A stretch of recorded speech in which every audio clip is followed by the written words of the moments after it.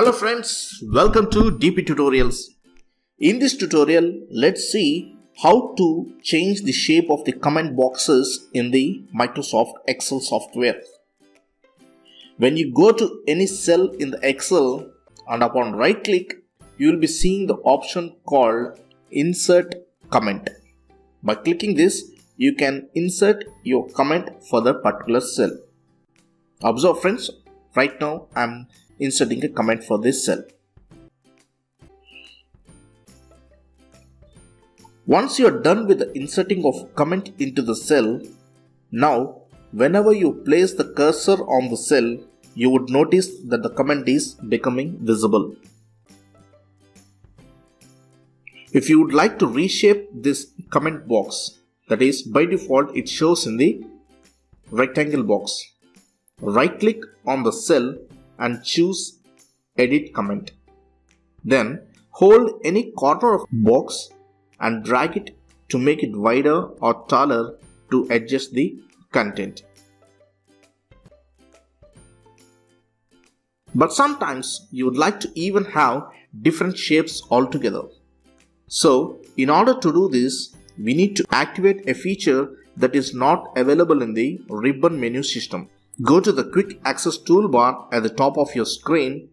You can right click and choose customize the quick access toolbar, the first option.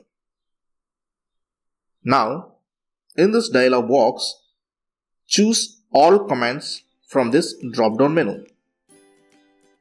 Let's go directly to the C alphabetical order and select the option called Change Shape feature.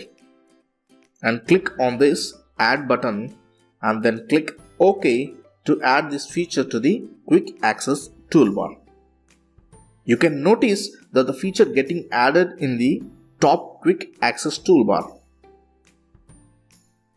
You can observe here friends.